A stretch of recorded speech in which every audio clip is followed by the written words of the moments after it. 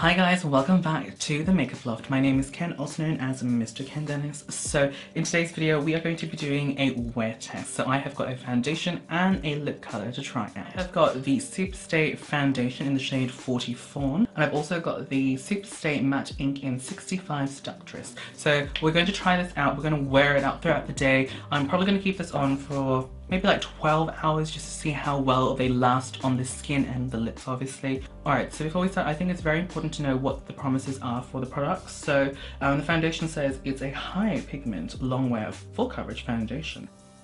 Girl, definitely up my alley. Let's see, it says it's going to help transform the skin to reveal a matte finish, flawless base for up to 24 hours. Girl, I'm not going to wear this for 24 hours, but I will certainly wear this for 12 hours just to see how well it lasts throughout, you know, like your normal day. Today I am not going to work, thank goodness. I am just going to be hanging out with a couple of friends and family. And then for the lip color, it says it's long wear, high pigment liquid lipstick.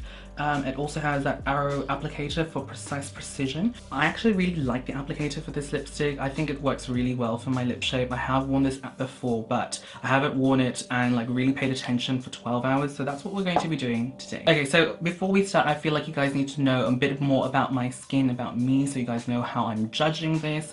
And that way you know if this is going to align with your wants and needs as well. So obviously I am male, I'm 29 years old. I have textural issues, large pores, fine lines, and obviously this to contend with. When it comes to textural issues for like this area of my face, I'm not too bothered because I know facial hair just comes out, but I will be judging like based on like my pores and my fine lines. So I'm going to just quickly prime and put my color corrector, and then we're going to move on to the foundation. Alright, so we're getting up close and personal, girls. So what do I have on my face so far? I have got the Master Camo in 50 Apricot, just as a color corrector on my 5 o'clock shadow, and then I've got the Face Studio pore minimizing primer for the rest of the face, just to get it ready. Okay, so we are going to now apply the foundation. So again, I am in the shade 40 Fawn, and what I'm going to be doing is I'm going to be using a sponge on this side, and then I'm also going to use a buffing type brush, like almost like a kabuki on this side of my face, just to see if there's any difference in terms of application and finish. If you guys are wondering why I have some orange on my face, it's just to color correct the 5 o'clock shadow. So I have like that dark tinge on my mouth, and it annoys me when I wear makeup. So I just want to see how this foundation is going to work at covering all of that and also just working with the color corrector. By the way, this also works really well for you guys and girls. Let's be inclusive, come on. If you guys have and girls have a dark mouth from hyperpigmentation. I think I might start with this side, the brush side. So that is 1 pump. Typically with most foundations, I need like 2 or 3 pumps, but we'll see. From what I've seen, this is pretty full coverage. So I might have already just added too much. Again, this is the brush I'm going to be using. So I'm just going to do like stippling. Okay. Also, this match is pretty good. I actually really like this color match. It's nice and warm.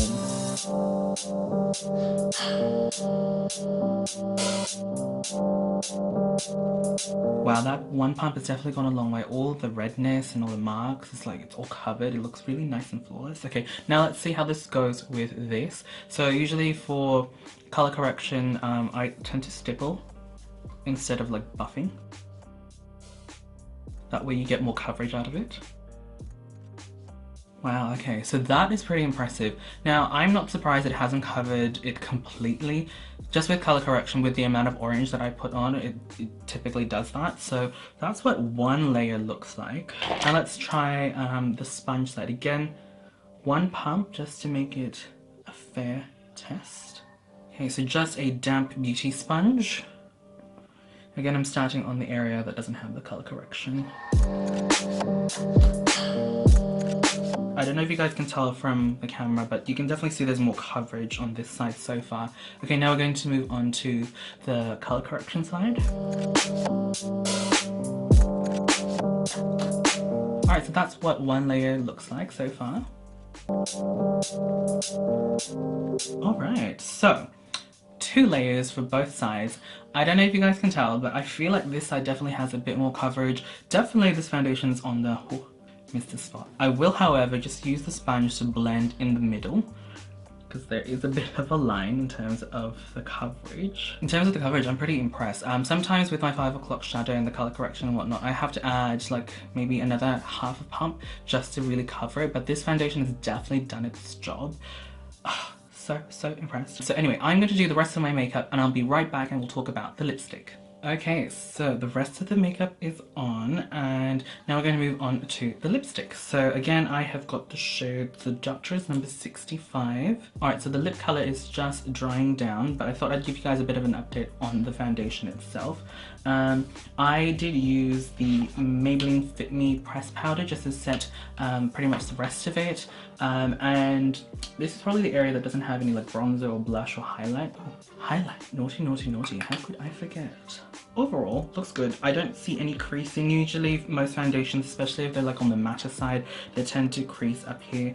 And I also forgot to mention what it looked like before I put everything else on. It definitely has a matte finish, but it's not a flat matte. I'd like to describe it as like a velvet matte. Like there's still like life, but there's very, very minimal shine. Okay, so we've moved on to the vlogging camera. I've also turned off all the studio lights so you guys can see what it looks like in front of a window.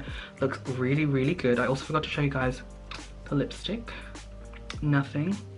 Nothing, no transfers, so good so far. So what am I going to be doing today? So I'm actually going to go to my partner's sister's house. We're just going to catch up over coffee. In terms of time, it is currently, I don't know if you guys can see that, it is 11:40 in the morning. So I'm going to try and keep this on until pretty much midnight this evening just to see how well everything lasts, how well it all holds up. Anyway, I'm running late, so let's go.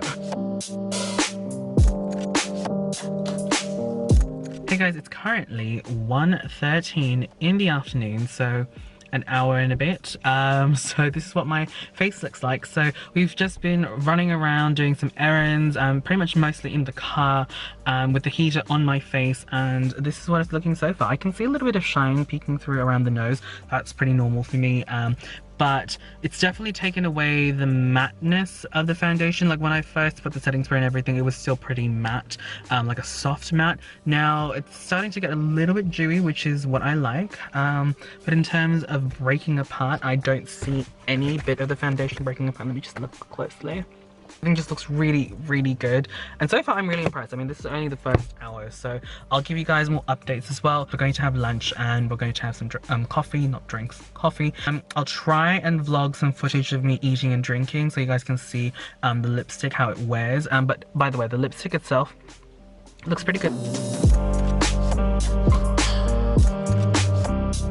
Hey guys, so we have just left. It's currently 2:51 in the afternoon, so this is what it looks like. The foundation itself, I feel like still looks pretty much the same. And then we also had some food. We had some curried egg sandwiches, as you guys saw. I feel like the lipstick on the inner part has worn off a little bit, but that's obviously, that's what happens when you eat. Well, hey, it is now 6:33 in the evening, so we're well and truly on 6:34. Well and truly past the halfway mark. So let's have a look up close and personal. Okay, so let's talk about the foundation first. Foundation wise, I feel like it still looks really, really good.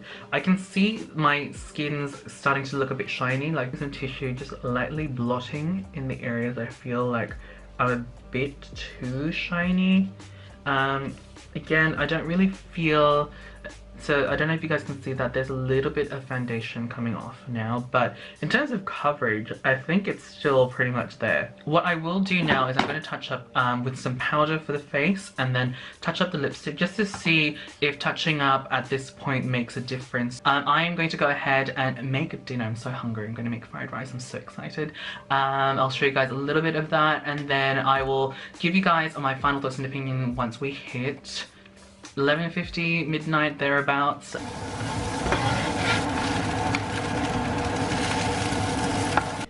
Okay guys, the fried rice is done. Ugh. Okay, so we are back at the loft. It is 11:51 in the evening. We have made it, guys, so it is a total of 12 hours. I actually feel like this has been on for longer than 12 hours. What do I look like now? I feel like I look very oily, like even my hair is kind of like deflated. But anyway, let's look up close and personal. Whew. Hello, she is She definitely has some luminosity. She's definitely oily. So let me just put this mirror down and let me grab my handy dandy tissue and see if it makes any difference. Sorry if I'm a bit flat, guys. It's like pretty late and grandpapa needs to go to bed soon, so it looks really good. It doesn't look cakey. It doesn't look like much coverage has worn off. I don't know if it's because it's just a really high coverage, so you know, even if a little bit comes off, I still have a decent amount on my face. So I'm loving it. Honestly, sometimes I fly in and out of Melbourne for events and I just wear my makeup and hope it lasts throughout the day, and usually I go for long wearing makeup, and I have found a new foundation to do that with. Okay, now let's move on to the lips. Now, as you guys saw, I had my fried rice. Yummy. And that has a little bit of oil. Like, okay, let's be real, it was a bit oily. And lips are intact. I don't know if you guys can see it from that distance, but it definitely looks like it's still freshly applied, to be honest. Girl, this lipstick's good. Alright everyone, so that concludes this wear test video. Again, I tried out the SuperStay foundation and the SuperStay Matte Ink lip color, and both winners in my book. Again, thank you guys so much for watching. Don't forget to hit the subscribe button if you guys haven't already. Hit the like button if you guys did. I know you guys did. And don't forget to share this with your friends and family. Again, thank you guys so much for watching, and we will catch you guys in the next video. Bye.